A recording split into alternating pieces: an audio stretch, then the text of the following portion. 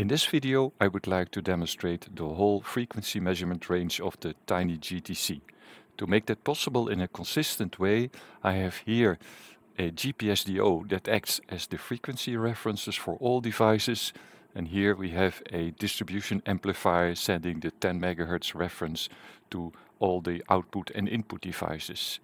To generate the needed frequencies, we have here an arbitrary waveform generator, the Siglent spectrum analyzer, for which I'm using the tracking generator to generate a wide frequency range, and for the highest frequencies we have here an old HP signal generator that can go up all the way to above 18 GHz.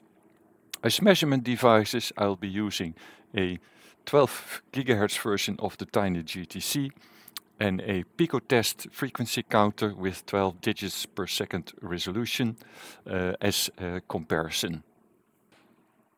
We start the measurements with 0.1 Hz or 100 millihertz.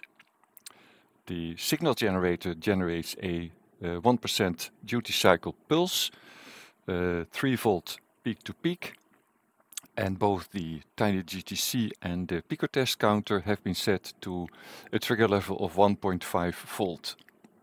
You can see that the frequency has drifted over a period of about 1000 seconds, but the drift is rather small. It's 4.2 nanohertz, so this could be a warming up effect of either the signal generator or one of the measurement devices, and we shall look into the consistency between the frequency measurement of the tinyGTC and the picotest to understand which of the devices could be causing this drift.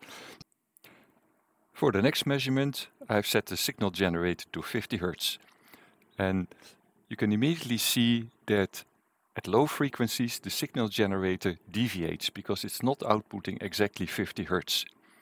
But the measured deviation is roughly the same for both counters. You can also see that the frequency is not stable.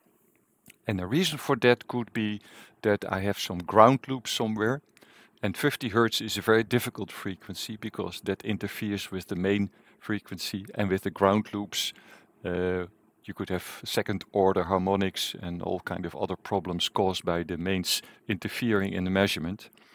But at least you can see there are a large number of digits consistent between the two devices. The next frequency to look at is 1 MHz. I've changed the signal generator to output a sine wave, which is more characteristic for this frequency, and both counters now show the 1 MHz. Keep in mind the tinyGTC displays one additional digit, which doesn't mean it has one digit more accuracy, but when you compare the readings you have to think about that one extra digit.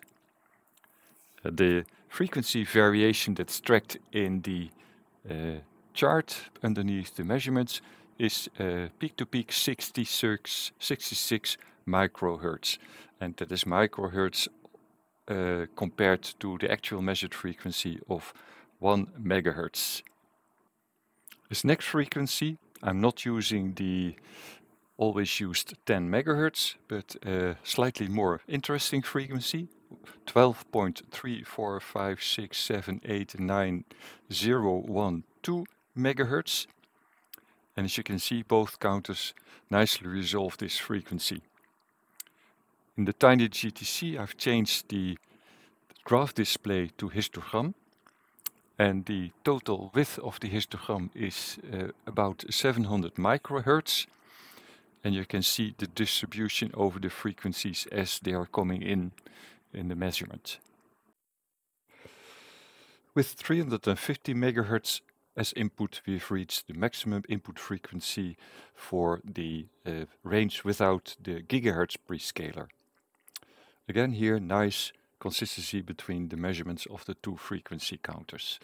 Also the picotest has reached its maximum frequency with 350 MHz, so now we will be switching on the gigahertz prescaler in the tinyGTC and switch to the channel 3 of the picotest. With channel 3 enabled for the pico test and the gigahertz prescaler enabled in the tinyGTC, both can easily measure the 1 gigahertz coming from the spectrum analyzer tracking generator. Again, great consistency in the measurements and no problem at all. We're using here minus 23 dBm as input to both counters.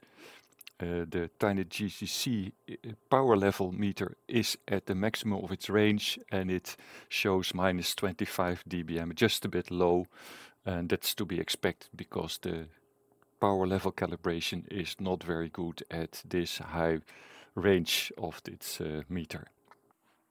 The next frequency is 3 GHz. As this is above the maximum frequency of the tracking generator of the signal spectrum analyzer, I switched to the older HP signal generator, and the output level is at minus 10 dBm. And you can see the nice matching frequency measurement of both counters. The HP perfectly locks to the external reference, and its output frequency is just as requested. No deviation here as seen with the spectrum analyzer. With the signal generator set to minus 10 dBm output power, I'm now going to increase its output frequency in steps of 1 gigahertz, and we can see when the one of the counters is not able to measure the frequency. Let's go to 4. No problem for both counters. Let's go to 5. No problem. Let's go to 6. No problem. I have to switch the tinyGTC to its other prescaler.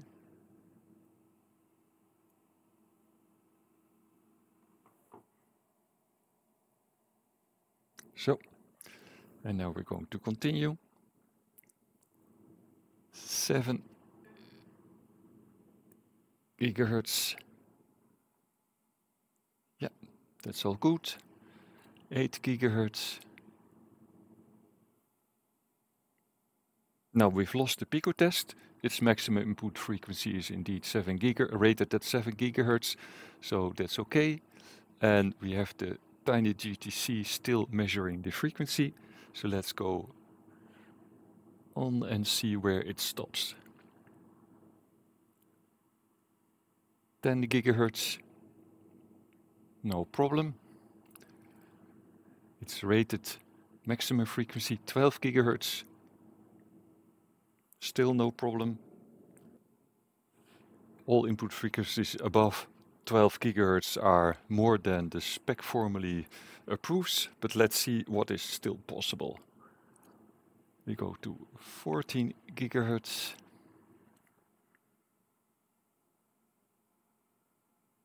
Small deviation, but this could be... Oh no, this is in the signal generator. Let me reset it here to exactly output.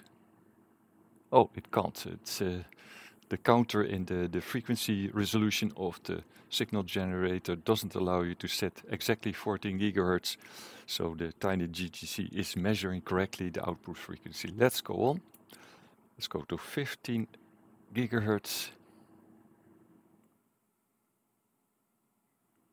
Yeah, looks good. 16 gigahertz. Here again, the signal generator is not able to output 16 gigahertz. There's a small deviation, but what you see on the tinyGTC is correct. And we go to 17 gigahertz. The same deviation. So everything is perfect. The tinyGTC correctly measures the output frequency. We go to 18 gigahertz. Yeah. As you can see, the level meter does not function anymore. Above 1 gigahertz, its sensitivity drops off, and it's impossible to calibrate away that difference. So it's spec'd up to 1 gigahertz, and don't expect anything from the level meter above 1 gigahertz. So now let's get in steps of 100 megahertz higher and see where we lose the tinyGTC. That's still okay. The deviation is correct. 18.2 gigahertz. Yep, all good. 18.3. All good. 18.4. Yeah, perfect measurement. 18.5.